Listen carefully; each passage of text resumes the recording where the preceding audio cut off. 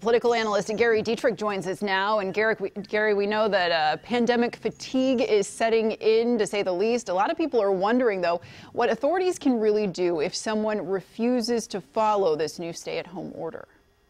Well, Elizabeth, this is really going to be the big conundrum here. It's one thing to put out an edict. It's another thing to have it followed and potentially enforced. We've already heard from a lot of sheriffs around California who say they are not in their counties going to be doing enforcement actions. We had a potential fine in Sacramento County fail at the Sacramento Board of Supervisors level here this week. And so the real challenge is going to be, our industry is going to follow it. And Marissa's story really laid out very well. The bottom line is this. There are many industries saying we need more data to validate that our industry is really a problem, say the restaurant industry. Yeah, right. Well, Gary, shifting gears, we reported last night at 10, Governor Newsom's team is becoming increasingly concerned about recall efforts. So do you think that he should be worried at this point? And how might this change how he's governing?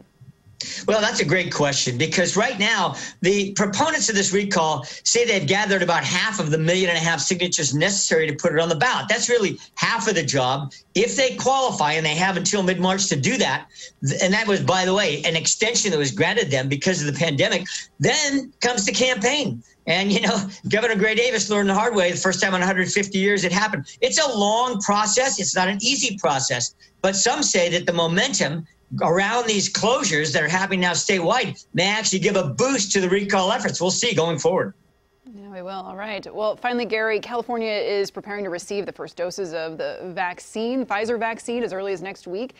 We know healthcare workers and the elderly will, of course, be the first to receive it. But talk about who's after that. Well, these essential workers, that 7 to 8 million, it's been estimated of folks. It could be anybody from child care workers to people in grocery stores who have to interface with the public as part of their job. This is really becoming the challenge now. How do you prioritize this next very large cadre of Californians in vaccines? And advocacy groups for a lot of these different folks are right now very actively stating their case and making their case that their people really need it, including farm workers, for example. So we're going to see how this all plays out. We should see some guidelines coming out in the next few weeks, but this is not an easy task, this prioritization.